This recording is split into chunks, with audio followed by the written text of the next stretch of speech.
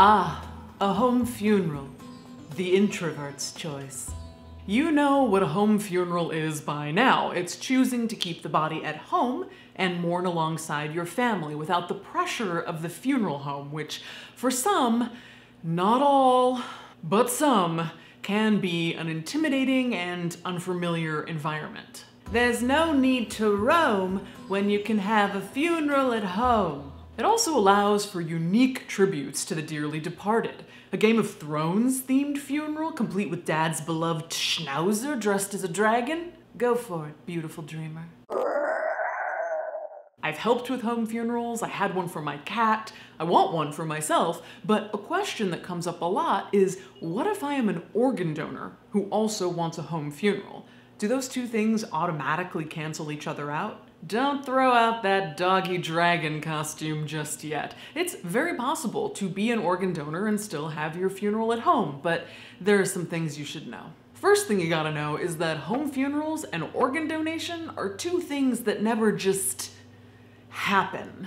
You never hear about a surprise home funeral. Your family, or chosen family, generally has to be on board. Bodies don't wake themselves. By the same token, you never hear about an organ donation that happens even when mom is crying and saying, "Don't desecrate my baby!" They won't use your organs if your family is against it, even if you have that little pink organ donation dot on your license. It's not happening. So lesson one, you have to talk to your family and get them on board for one or both of these plans. When you think organ donation, you're probably thinking about the charismatic mega organs like the lungs, the hearts, the kidneys, but most people can't donate those organs. That's why they're so desperately needed. When you die after a long illness, your lungs are not doing great. Charismatic mega organs are only viable in certain scenarios, like you die of a brain injury, but your body is otherwise healthy. If that kind of unexpected tragedy should happen, your family should know what your wishes are. Okay, let's pick someone you're going to do this post-organ donation home funeral for. Let's kill off your dad. Sorry, Dad. If you want to donate your dad's vital organs, remember, getting those organs requires surgery. The recovery teams will likely cut deep into his abdomen or crack open his chest to get them. The surgery will leave major wounds that aren't going to heal up after he's dead. Now, that leaves you with a couple of options. One option is saying, "This has all been a bit much. I think we're done here. Let's just have the funeral director pick Dad up, clean him up, and show him to us at a private viewing at the funeral home." There's no shame in tapping out of the home funeral fantasy if the whole dying thing has been too much. But what if the dream was a home funeral? The death was tragic, and you need and deserve more time. Can you still take that body home? Heck yeah. From experience, you probably still want the help of a funeral director to prepare the body first. A dead body isn't going to bleed, but be aware that even after the incisions are sewn and cleaned up, there are still fluids that potentially seep out of those incision sites. The incisions can also make moving and cleaning the body at home more difficult. This is a tough one to navigate. If your family thinks the idea of a little blood or a little leaking is horrifying, a home funeral is probably not the right choice for you. You also want to make sure that you're working with a sympathetic funeral director that understands why you want to do this for your family. Here's an exact conversation that I've had with a funeral director more than once. So you think you can have a body with trauma at home? Riddle me this, what happens when the family is rolling mom over and some blood or purge drips on the floor? What happens then? I don't know, nothing happens? They get a paper towel from the kitchen and go, dab, dab, dab, and move on?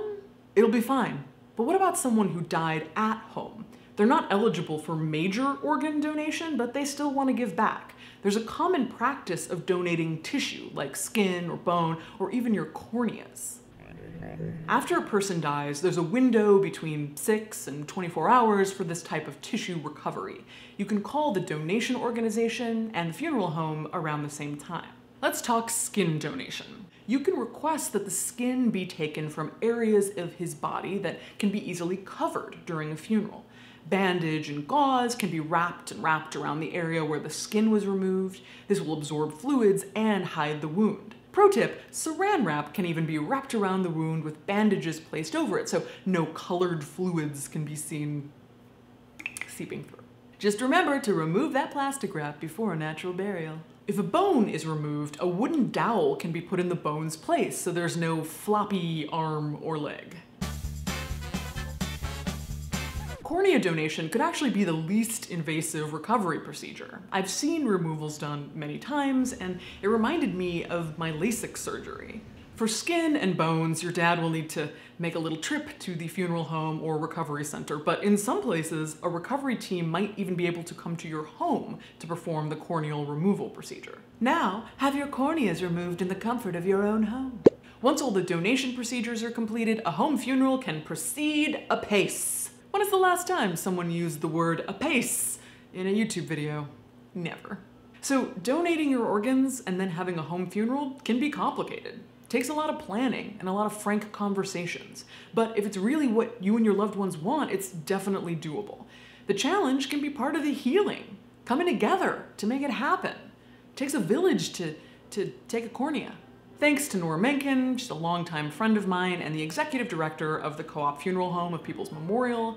She also wrote a fantastic post about this on our Order of the Good Death blog. Link below.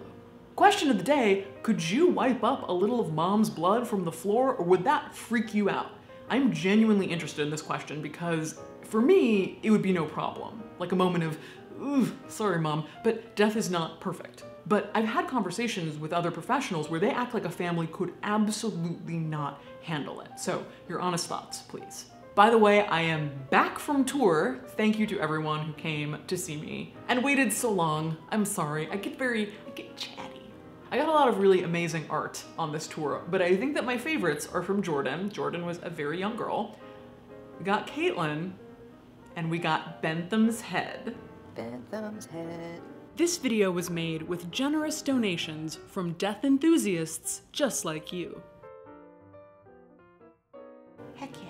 Heck yeah. Heck yeah. Heck yeah. Heck yeah. Heck yeah. Bentham's head.